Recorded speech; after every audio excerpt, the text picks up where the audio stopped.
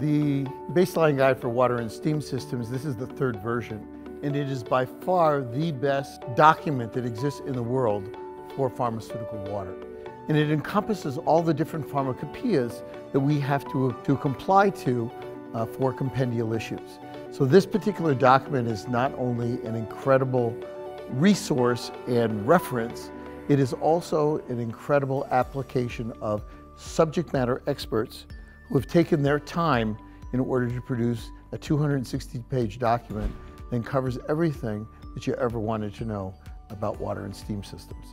Its value is an easy reference in order to show how to meet compendial issues and how to design systems that will not only perform, it will perform for the next 20 years.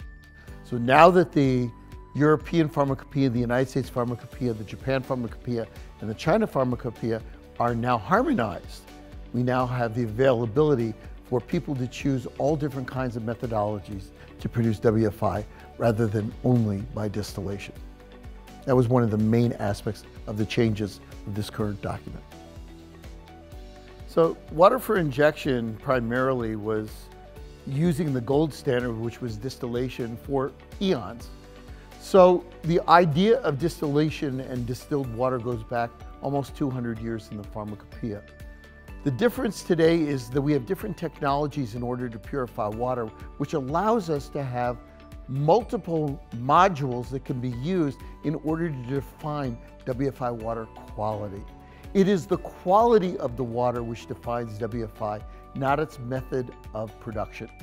So what we've done since 2002 is given the industry a lot of latitude.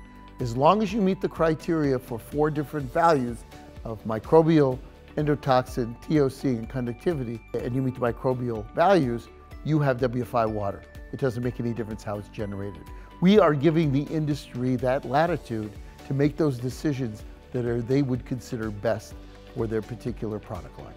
This particular guide offers you the most comprehensive explanation of design, QBD, regulatory. It has probably the best chapter on microbial that exists in the pharmaceutical industry as far as knowledge of what needs to be done from a microbial standpoint. Everyone in the pharmaceutical industry is a water expert.